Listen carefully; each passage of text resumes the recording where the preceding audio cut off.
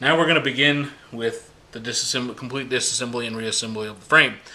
First thing that I like to do is remove the thumb safety. To get the thumb safety out, it is necessary to have the hammer in the cocked position. And also remember that when we remove the thumb safety, this detent here and the detent that rides against thumb safety, there's spring tension in there. So again, just like we did with the guide rod plug and the firing pin spring, we need to have a way to control that detent so it doesn't go flying all over the room and we spend a half an hour looking for it.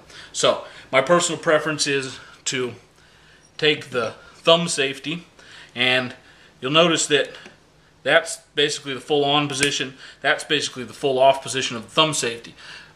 About halfway in the middle there is where the thumb safety needs to be removed. Now that's not exact, but it's neither on nor off that is the position for removal. So what I like to do is take the thumb safety. Now I put my thumb here so that when this thumb safety comes out in this direction and there's a space underneath it, that detent and the spring can go flying around there. Now I put my thumb in this position so it's there to catch it. So this thumb is the important one to catch it, and you want to keep that down flush with the frame. So remember, that's the full on position, that's the full off position. About halfway in the middle there is the position, that's the position that's going to let you remove the thumb safety, okay? Now it's just started to come out very slightly, and we're going to continue with that. And I'm just pulling very slightly on the pad there to get it come out. Wiggle it back and forth just a little bit and pull on it. Ambidextrous safety is a little bit different. Sometimes they're much tighter, but the concept is the same. So we're gonna wiggle it just a little bit. You can see it coming out, and there we go. Thumb safety's now been removed. So next thing we can do is we can remove these two detents and the spring.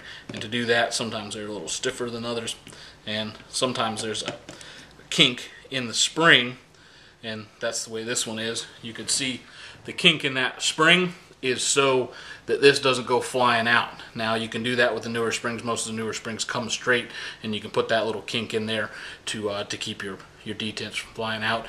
I personally don't do that because I just put my thumb in the correct position to catch the detent as it springs out.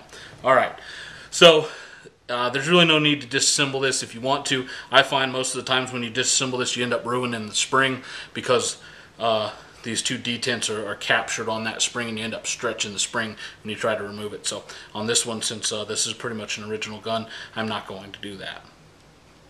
So the next thing that we'll want to do is remove the mainspring housing so we can get at the guts here. Now, remember that when you cock this hammer strut puts tension on the mainspring housing. Now, at this point, that mainspring is not going to go flying out, but it's much easier to remove the mainspring housing pin down here with the hammer in the forward position. Now, what you don't want to do is put this up here and pull the trigger.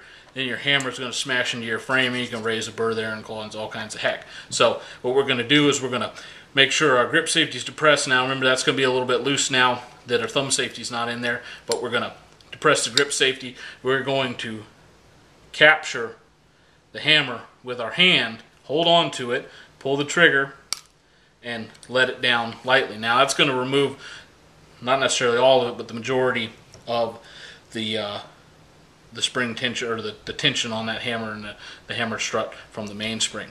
So now what we're going to do is we're going to remove this pin here. This pin goes through the frame on each side.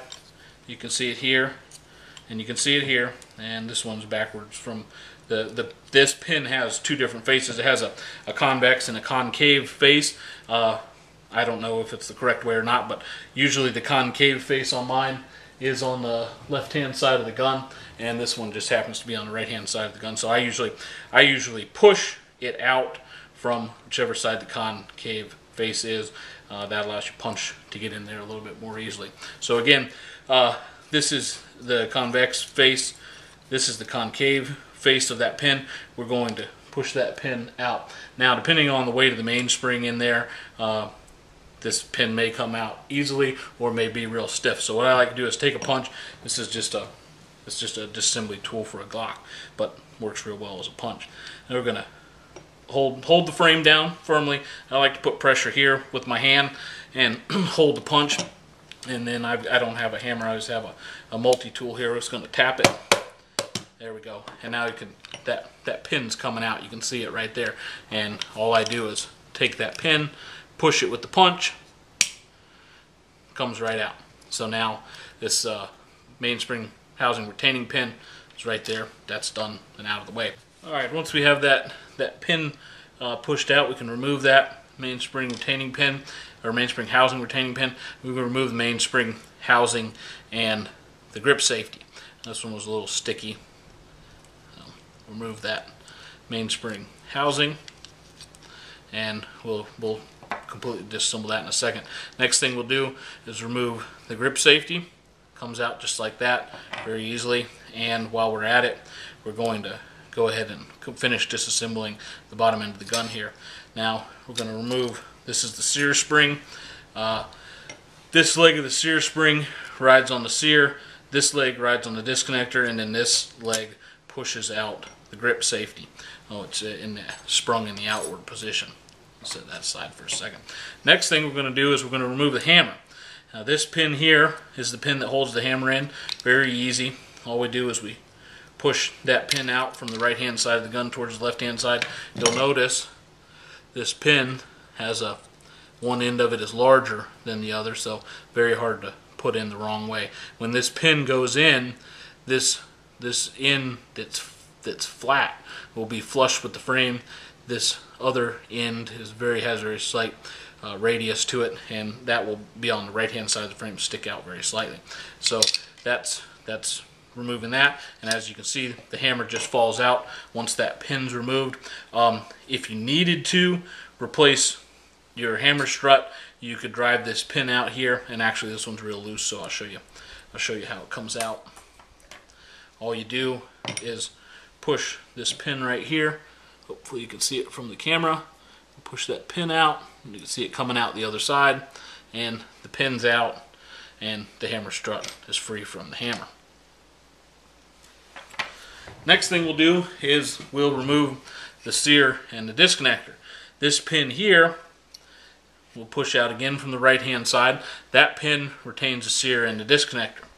And we'll push that pin out just like that. This pin has the same basic shape as the hammer pin. One end is fatter, is bigger than the other, and when it goes in from the left hand side of the frame, it's flush, and but it is a smaller diameter pin than the hammer pin.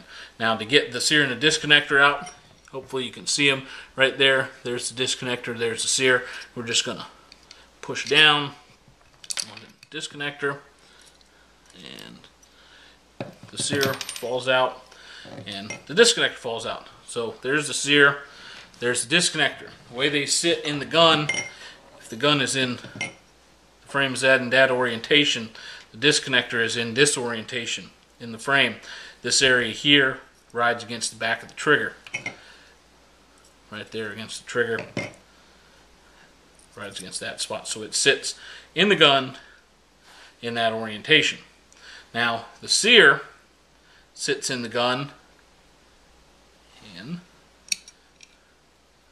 this orientation. So it touches the hammer. So basically, when it's in the gun, that's the way it's approximate position, that's the way it's sitting.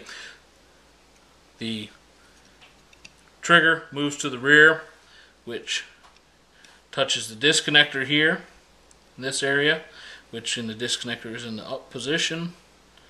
Then contacts the legs of the sear like this, which rotates the sear out of the hammer hooks and fires the weapon. So that's how it sits in the gun. That's how we will pre-assemble it when we go to put it back in the gun. I'll show you that in just a second.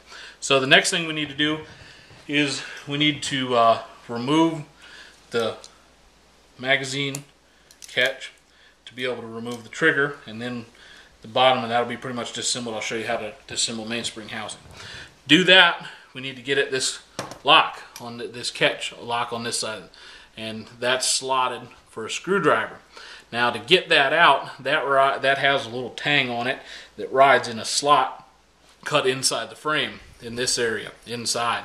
So to get that out, we need to depress the magazine catch. You can see it popping out on that side, and we need to get our screwdriver in there, and while it's depressed, and sometimes you got to fiddle with this a little bit back and forth depending on frame manufacturer and such, you know, depress the magazine catch, and you're going to rotate your screwdriver.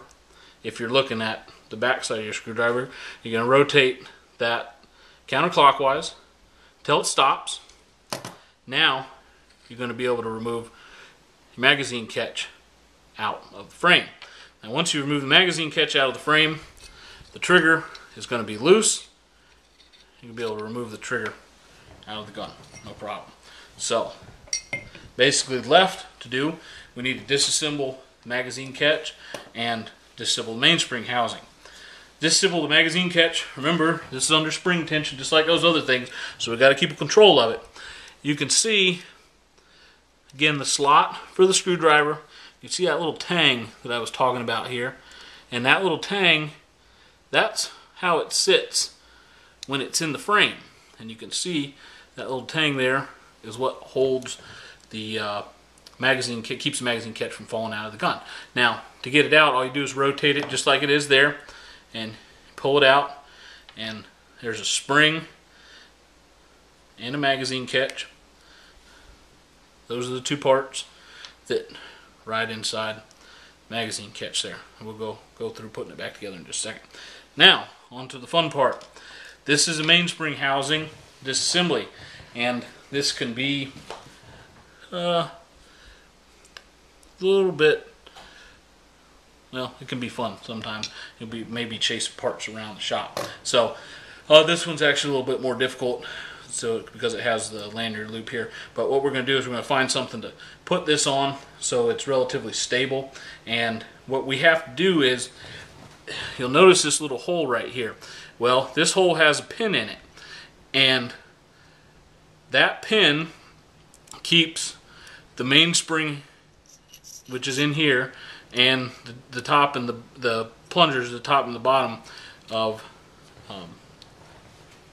that retain the mainspring, keeps them in there. That's what that pin does. So we've got to put tension down on this cap here, as at the same time we're pushing out this way. All right. So the whole, it's kind of a, you need three hands to do this, but it can be done just a little, takes a little doing, and the more times you do it, the easier it gets. So what I'm going to do here, and we'll see how sticky this one is. I may need to take a break to get it unstuck. This is an older gun. We're going to take our one punch, and we're going to push down in this fashion on the top of that mainspring, the cap there.